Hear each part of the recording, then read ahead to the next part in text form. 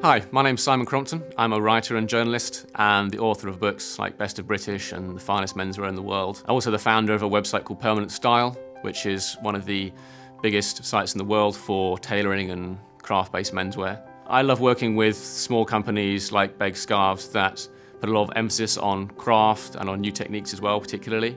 They produce some wonderful things like this nuanced washed scarf, which has some really lovely gradual transitions between colours because of the way it's made. I'm going to pick out some of my favourite scarves from their collection and give you some advice on how to wear them.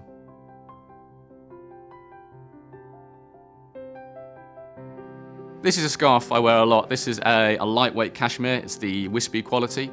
And I often find that guys are a little put off by wearing lightweight scarves. They see a scarf as something they wear in the winter when it's cold to keep their neck warm.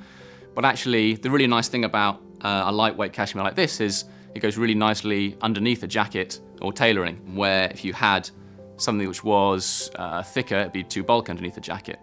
So I would kind of wear this scarf, for example, just loosely around the neck, pop it underneath the collar, and then button the front. And it just kind of follows the front edge of the jacket really nicely, accentuates the cut of the jacket, the tailoring. And then the other thing you can also do is just give it a quick knot halfway down. Simple over and under like that. And that's quite nice. It's a little bit more secure. It's not going to flap around quite so much. And also has the effect of kind of framing the tie as well if you want to kind of make the tie part of the style as well.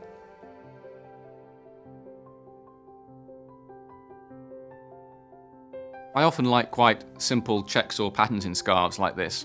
When you're wearing a plain jacket, it's quite nice to give it a little bit more interest around the neck, rather like you would do with a tie, except that obviously a scarf is bigger, there's more of it, so I tend to prefer not having bright colours or bright patterns. Now, a lot of people like wearing the kind of French loop around the neck where you just have one side and pull it through. That feels quite simple and quite secure, but it doesn't often sit very well with tailoring because it's quite asymmetric, doesn't really feel like it sits very well with the up and down kind of geometry of a jacket. So what you can do instead is take that loop, put one end through, and then twist the loop and put the other end through. And it gives you quite a nice plait effect on the front, which really fills out the front of a jacket.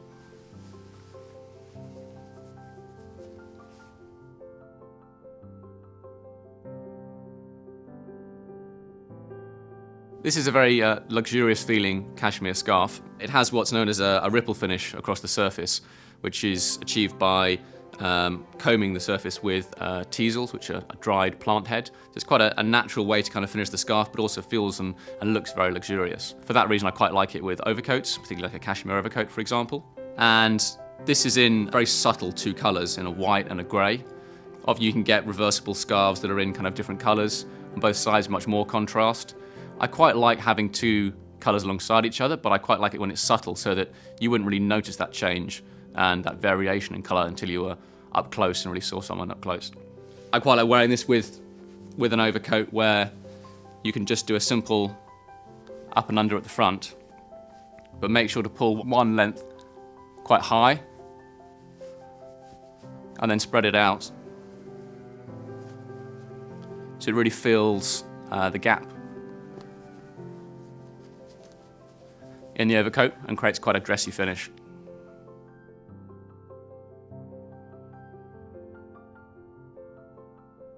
This is a washed cashmere scarf, and the washing gives it a slightly spongier handle and also a lot more texture, which for me makes it feel more casual, and I tend to wear it therefore with denim or knitwear or more other casual items.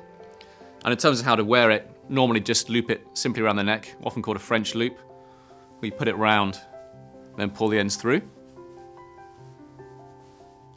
Or if you want something which is a bit more relaxed, you can just let it hang around the neck, loop one end behind, and then to stop this kind of flying away, just loop it through the front.